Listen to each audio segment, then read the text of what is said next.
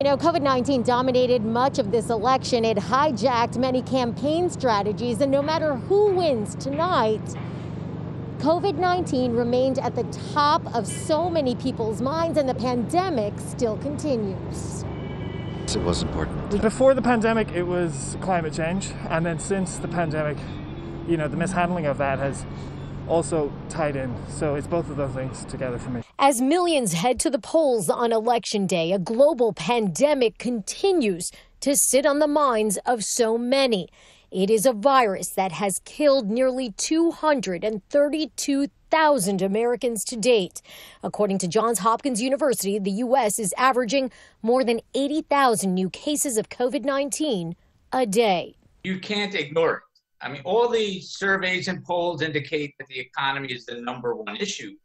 The economy is so connected to the COVID-19, you can't separate it. Before the pandemic, a growing economy was touted by President Donald Trump's campaign as one of his biggest selling points, though now that overshadowed by a virus that won't quit. We look to government, no matter what your political outlook is, you look to government to solve problems. And thus far, the Trump administration has really struggled to get their hands around this pandemic. The 2020 race has very much been defined by the pandemic. Even with the president being diagnosed with COVID-19 himself, messages between Trump and former Vice President Joe Biden starkly different on the campaign trail.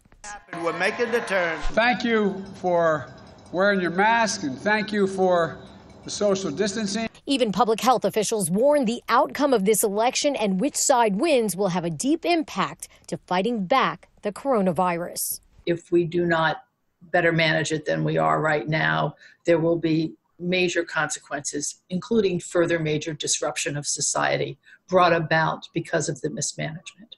Recent threats to the jobs of federal health officials like Dr. Anthony Fauci, Dr. Hilton says, are not helpful.